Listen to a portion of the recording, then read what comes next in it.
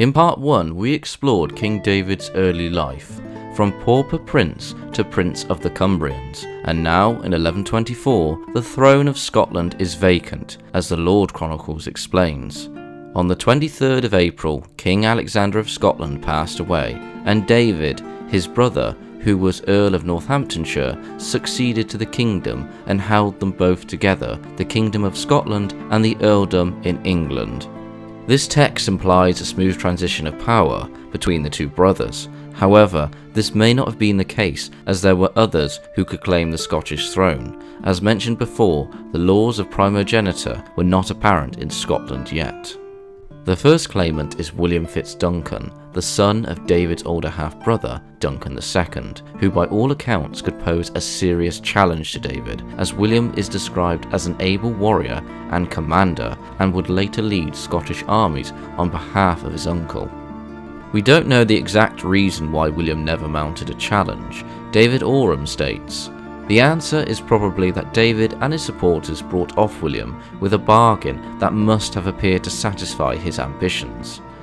William may have been aware that challenging his uncle would prove incredibly difficult, especially with the support of the English king, and the potential deal being offered was enough for him, and he would potentially become Tarnister, meaning heir over David's young son, Henry. The second challenge to the throne came shortly after King David's coronation in Scone. Only Orderic Vitalis mentions Malcolm Mac Alexander, the illegitimate son of Alexander I. No other source mentions Malcolm's uprising against King David. Orderic tells us from Normandy, affected to snatch the kingdom from David, and fought against him 2 sufficiently fierce battles. But David, who was loftier in understanding and in power and wealth, conquered him and his followers. Despite the defeat, Malcolm was not killed or captured, but instead fled to parts of Scotland not under complete jurisdiction by King David. Malcolm would become a thorn in King David's side in the next decade. With the dynastic problems over for now, King David could now focus on statesmanship and issuing charters. King David's reign also has a unique title of this period in Scotland, called the Davidian Revolution. The term is coined from the extensive changes and developments in Scotland during King David's reign, ranging from the development of monastic institutions such as Selkirk Abbey and the creation of burghs, a self-governing town with a degree of autonomy. The first ever borough in Scotland was Berwick upon Tweed, or South Berwick, granted by King David in 1130. Another aspect of the revolution was bringing in Norman lords into Scotland, the most famous family being the de Bruce family, who King David granted the lordship of Annandale to Robert de Bruce in 1124. The Davidian Revolution was bringing in European styles of government and administration to Scotland. For example, the swearing ceremony of lords to their land liege via Scottish feudalism, the creation of royal burghs. The military of Scotland would see King David having access to elite heavy Norman cavalry, thus strengthening his control on the kingdom, and they would play a part in future conflicts. The piety of David's mother and sister would play a part in his development of religious buildings, as stated in the Chronicle of Melrose. In the year 1128, the Church of the Holy Rood at Edinburgh began to be founded. In the same year, the Church of Kelso was founded. The first charter King David issued granted land to Robert de Bruce. What's interesting about this first charter is that the witnesses present, none of them were from the Gallic elite, apart from King David. The charter addresses King David's French and English subjects. And considering King David's background and upbringing in England was immersed in the Anglo-Norman culture, and King David's half-brother Duncan was seen as a hostile foreign figure in Scotland and only ruled for 6 months, King David would aim to avoid the same fate. So not by involving his Scottish subjects, he was avoiding displeasing them, while strengthening his power by bringing in new loyal men whom he knew he could trust.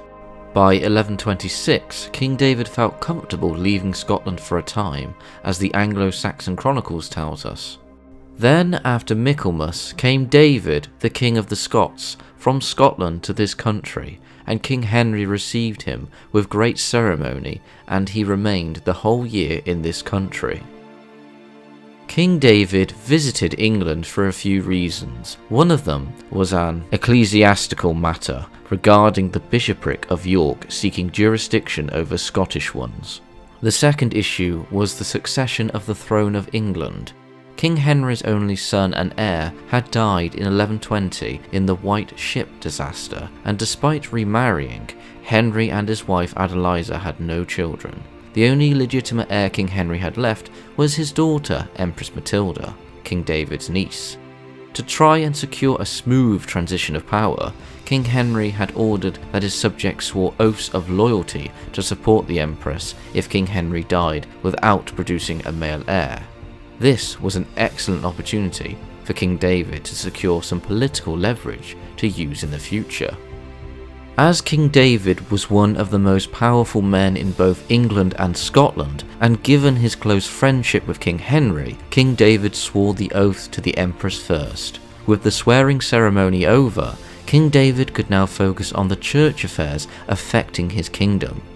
The issue was that the Archbishop of York, Thurstan, sought to have authority over the Scottish bishops. Thurstan even tried to venture to Rome to speak with the Pope himself, but was convinced to only send messages by King Henry, returning the favour for King David's support.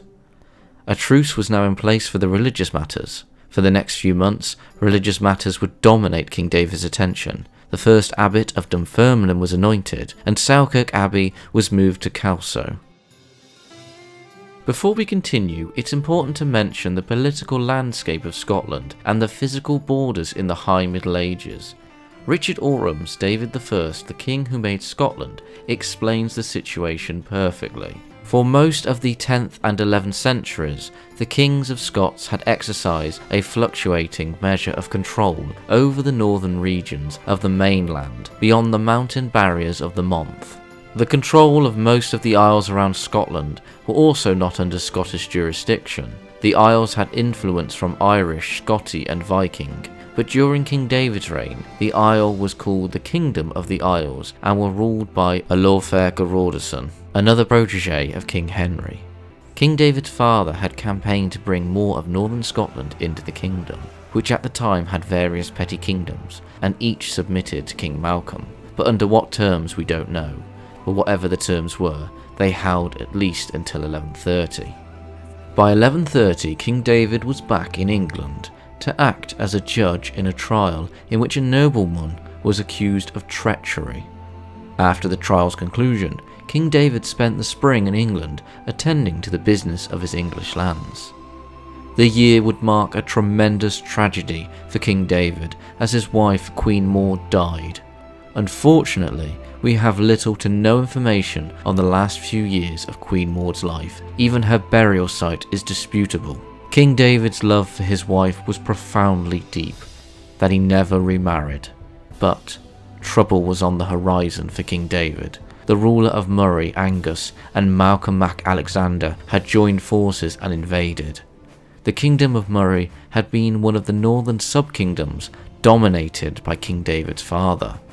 Whether the timing was a coincidence of Queen Maud's death, we don't know, but the event was a major one as it's mentioned in several chronicles. Annals of Ulster, Annals of Inzenfallen, Chronicle of Malrose and Orderic Vitalis all record the uprising and the subsequent battle. Both Angus and Malcolm had claims to the Scottish throne, although Angus would have been the one to be placed on the throne if they succeeded. Yet King David was still in England, so the defence of the realm fell to Edward, a cousin of King David. The rebel army travelled from Murray down to Stracathro, where they were engaged by the Royal Scottish Army. Only one source states the number of men of Murray, some 5,000 strong according to Vitalis, and some 10,000 Scots. The battle was hard fought as both sides suffered casualties. The Scots lost 1,000 men, whereas the men of Murray lost 4,000 including their king. The Scots' losses were attributed to a counterattack possibly led by Malcolm, who once again escaped. With this defeat, Murray was subdued and later the lands were given to King David's half-nephew, William Fitz-Duncan. after a period of subjugation. Malcolm would later be captured in 1134 and spent the rest of his life as a prisoner in Roxburgh Castle. With no major uprisings since 1130, King David continued with the development and consecration of new churches. King David would continue his revolution by gifting in return for vassalage the new lands that had been subjugated, although this would take time and manpower. King David would give land as colonies to Anglo-Norman lords and also to a Flemish mercenary who was given land in Duffus in northern Scotland and would later build Duffus Castle, originally as a wooden motte and bailey. King David's plan of a centralised kingdom was bearing fruit, and by 1135 another opportunity to expand his power and influence came. On the 1st of December 1135, King Henry I of England died. The man who enabled King David to have all he had now was dead, and the English king's plan of succession was unravelled in the space of a few weeks. Now there was a new king on the throne, King Stephen, but his support in England wasn't universal. As he took an opportunic risk to take the throne, his actions would kick off a period in England called the Anarchy. So, if we examine the relationship between King David and King Henry, and then look at the same with King Stephen, we can see a different attitude from King David for the early years of King Stephen's reign. King David would be the biggest threat, as he could easily invade the north of England and cause all sorts of chaos. As King David had already captured Carlisle and Newcastle in quick succession, the two would meet at Durham, but no fighting occurred, and King David obtained the territories he wanted for him and his son Henry, who pledged fealty to King Stephen as an English earl. The peace did not last for long. In the spring of 1137, King David demanded more land that he stated belonged to him, and despite a peace envoy, King David invaded and fought at the Battle of the Standard, and despite the defeat, King David managed to negotiate a settlement that benefited him greatly. The Scottish territorial claims of Cumberland and Northumberland were recognised.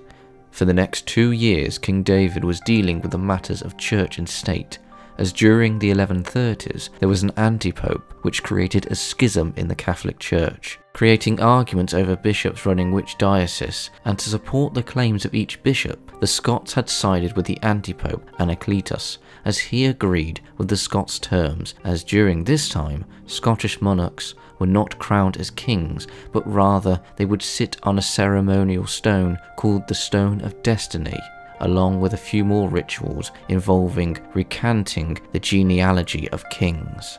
Yet King David wanted to be crowned by an archbishop, similar to England's crowning ceremony, but at the same time King David wanted the Scottish Church to be free of influence by the English bishops, namely the Bishop of York. But by 1138 the anti-pope was dead, and King David had no choice but to submit to whatever judgment the Pope brought. Yet King David and his bishops managed to linger the arguments and the negotiations long enough for the Archbishop of York to expire in 1140. The political power of the Yorkish bishopric would be reduced for many years. As the anarchy raged on in England, and King Stephen's terrible diplomacy with the Church, King David could take the advantage, attacking York in 1149, but the garrison of York managed to push the Scottish forces back. The issue over the Scottish Church subjugation would linger even after King David's death.